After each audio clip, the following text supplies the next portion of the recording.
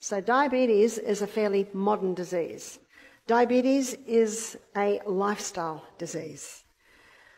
Newton's third law of motion states that to every action there's an equal and an opposite reaction. Why isn't the pancreas working? That's what we should be asking. As Proverbs 26 verse 2 states, the curse causeless shall not come. There is a reason. There is a reason why pancreases are not working. Now the pancreas, one of its main roles is to release two hormones. One is insulin, that gets the blood sugar down. The other hormone is glucagon, and that gets the blood sugar level up.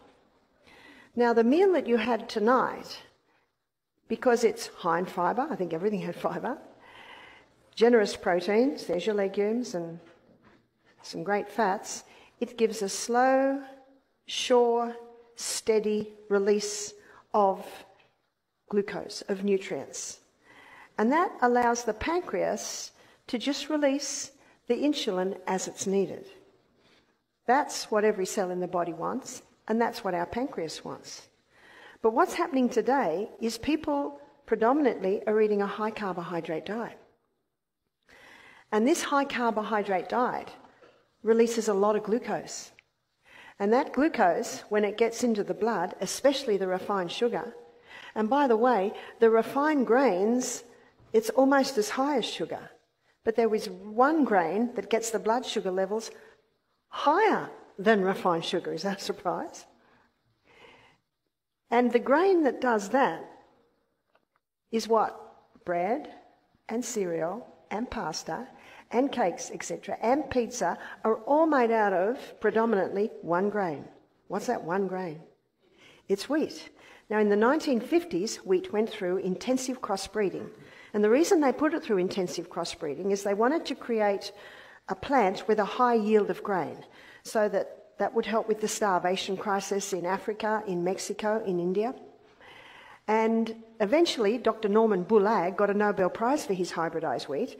At first, the stalk broke before the grain was fully ripe because wheat used to grow that high. Do you remember that? We had a 25-year-old wheat farmer come to our retreat. He'd never heard of such a thing. He didn't know that wheat used to grow that high. And so they went back to the drawing board and they came up with a wheat that only grows this high. I was in Holland, probably a month ago now, and we're driving along. It's very, very flat. And I saw big fields of sandy-coloured grass. I said, what is it? It's everywhere. They said it's wheat. It was only that high. So it had only to be that high with a thick stem, because some wheats are producing 8 to 10 times the grain that they originally produced. So in the 1970s, the wheat started to go worldwide. So by the 1990s, every bread, cereal, pasta, cake, etc., pizza, all made out of this hybridised wheat. It was rushed through with no safety studies. They didn't think they had to do safety studies on wheat. It was rushed through with no safety studies. It sounds like the COVID vaccine, doesn't it? Rushed through with no safety studies. And who's it experimented on? I'm not interested in being experimented on. I'm interested in experimenting whether exercise works. I'm interested in experimenting whether drinking more water works or going to bed earlier works, because if it doesn't work, I've lost nothing. They're the only things I'm interested in experimenting on. But I've found that they work. But what it produced, and they're starting to realise this only now, what it produced was a type of starch structure that gets the blood sugar level up higher than even sugar. So the starch structure that was created is called amylopectin A. And amylopectin A is the name of the starch that was produced.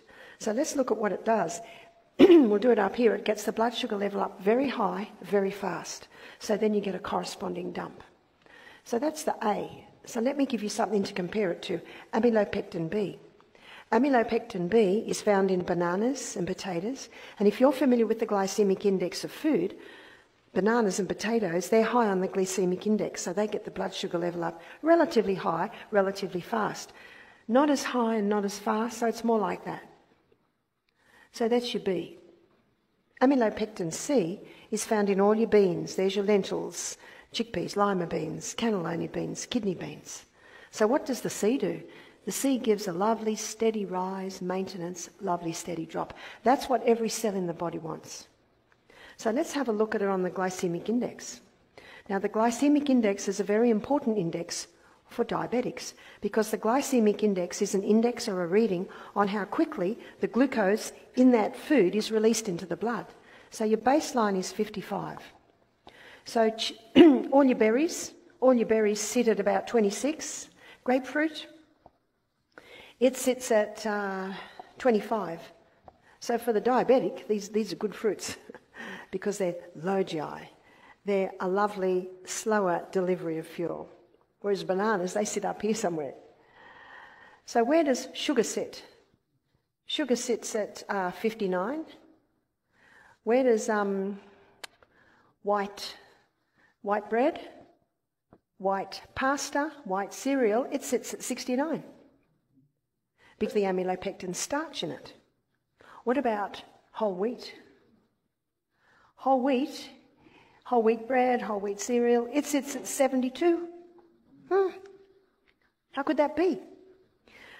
Well, because the whole wheat isn't refined, it's got more amylopectin A in it. And it's the amylopectin A that gets the blood sugar level up. Now, absolutely, whole wheat bread is superior to white because it's got fibre, it's got your B vitamins. But in regard to the diabetic, who's watching their blood glucose levels, they need to eliminate wheat. Totally. I had one lady start to cry when she saw this. I said, "Why are you crying?" She said, "I'm a diabetic. I'm type 2 diabetic." She said, "I was diagnosed 2 years ago. I do everything they tell me. I eat wholemeal bread, wholemeal pasta, wholemeal cereal." And she said, "And every 6 months I go to the doctor and he puts me on more insulin." She said, "I'm not like the lady down the road. She just eats cakes and candies but I don't do that." She said, "I'm crying because I've been so frustrated, but I have not known what to do." So why aren't the nutritionists told this? How much wheat does America grow? Acres of it. How much wheat does Australia grow? A lot. So it's big industry. So it's not an easy thing to change. And the farmers love the hybridised wheat. They've got to pay their bills. 10 times more grain per acre, that's 10 times more dollars per acre. So you see the problem. So no wonder diabetes has skyrocketed. It's not just the sugar, it's also the wheat. So to conquer diabetes, what do we do? To conquer diabetes,